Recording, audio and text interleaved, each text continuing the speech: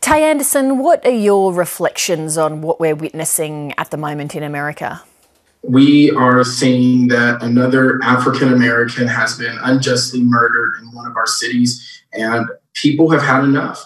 And we have been seeing this happen over the last decade, and now our communities across America are fed up with those who are supposed to protect and serve our communities, utilizing that power to eventually abuse it, and then most often are not held accountable for their actions. And so we're seeing just years of frustration explode here in America. You mentioned the past decade, but the issue of excessive police force and the disproportionate impact on the African American community goes back long before that, and we see these kinds of cases again and again and again. What do you think is the answer to changing it once and for all? We need police reform in this country.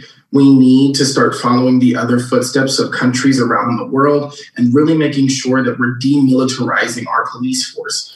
How do you find the police to deal with where you are?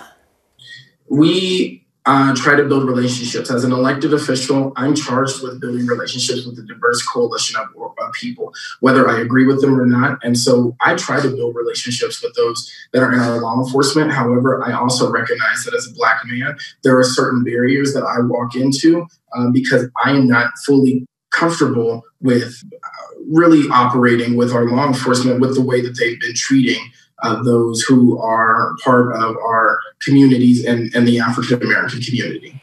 And do you think that the police understand both that you are trying to work with them, but that also the history of these things makes you somewhat wary? I think they understand. I think that they try to respect it, but I also think that there is some learning to do. I strongly believe that we need to start having racial bias training for all of our officers in America. We need to start talking about when is the right place to call in law enforcement and when is not. How are the protests going there in Denver, and have you had a problem with violence? We have had peaceful protests, and then we've also had riots. The riots are not sanctioned by Black organizers like myself. We've asked people to please stand down, stop destroying our city. That's not what we wanted.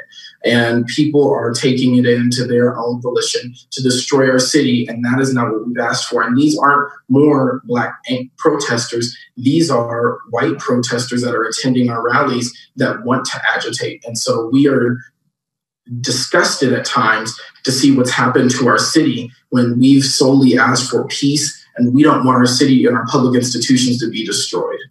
What effect are the president's public comments having?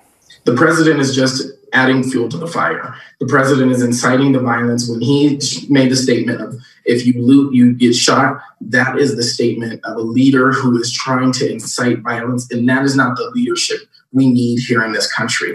Tay Anderson, thank you very much for making time to speak to us. Thank you. Hi, I'm Leigh Sales. Thanks for watching this story. If you'd like to watch more of 7:30's stories, they are on the left of your screen. And tap on the button below to subscribe and get the latest from ABC News.